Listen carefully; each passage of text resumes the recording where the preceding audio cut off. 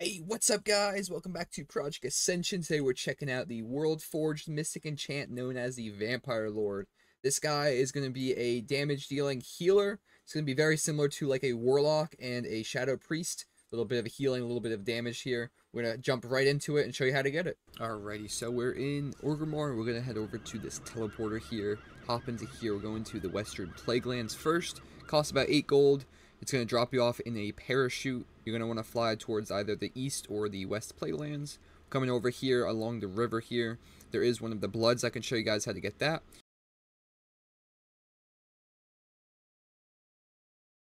You're going to have to get a couple of those bloods, about 15 of them, 5 for each quest. Now this is what it looks like. There's a little blood on the floor. There's 2 guards here. There's usually not any guards. I think someone maybe started this one and wasn't able to finish it. Now they are quite strong. Take those guys out real quick, and then after that you're going to right click the blood. The people are going to come out. They are pretty strong again, so make sure you have a good build or at least a lot of gear. Kill those guys, and then by the time you're done there, you'll have your first blood. It's a little vial. I'll show you here in a second. There it is. It's the blood of heroes. You need 15 of these total. Next, you're going to come over here to the edge of the river, over by this guy and his horse. There's a cave. This is going to be where you get your first blood conversion, right into this terror web tunnel. You're going to head into the tunnel, and then after you kill these guys, there's going to be like a split off to the left is where you're going to go. A couple more baddies to take out.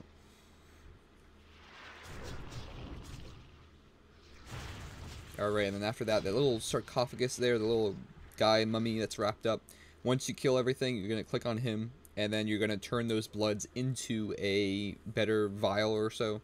So after that, back to Orgrimmar.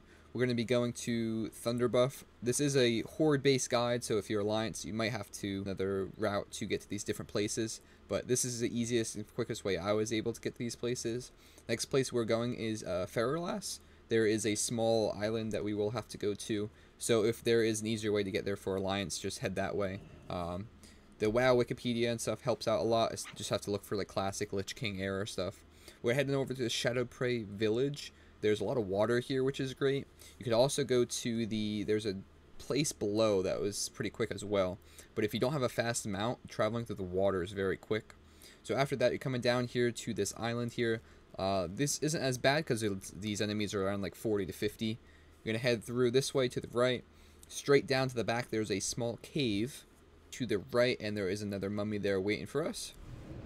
You are going to click him, and then you're going to be able to turn those 5 vials into a better one. And then lastly, we're heading back to Orgrimmar. If you have one of these teleporters in Stormwind, for example, that would be a good idea.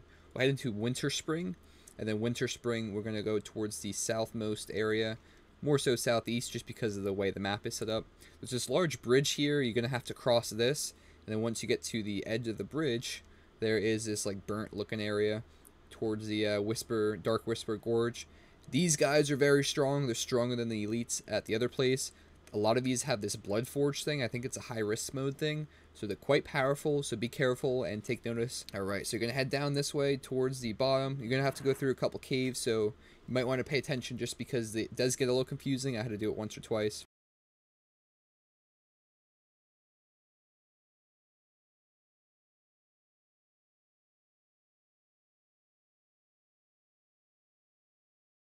After you take those guys out, you're going to head to your right.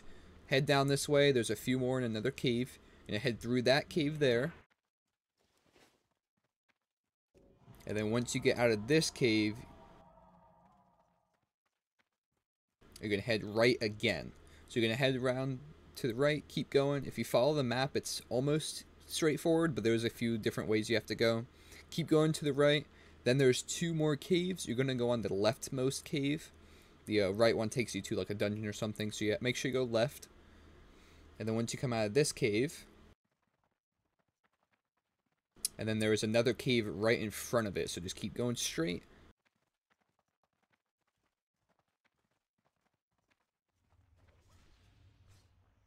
And then when you come out of this cave, you're going to take a left here.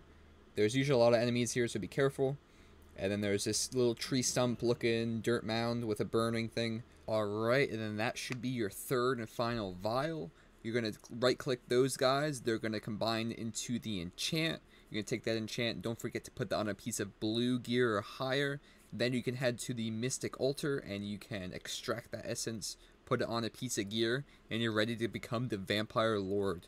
So stay tuned for a future video because we're going to actually play this class, this Enchant, see how it rolls. So don't forget to like and subscribe, stay tuned for that. Check out some of the other videos, some other builds, and some of the other enchants that we have gotten. And thank you for watching. Catch you guys in the next one.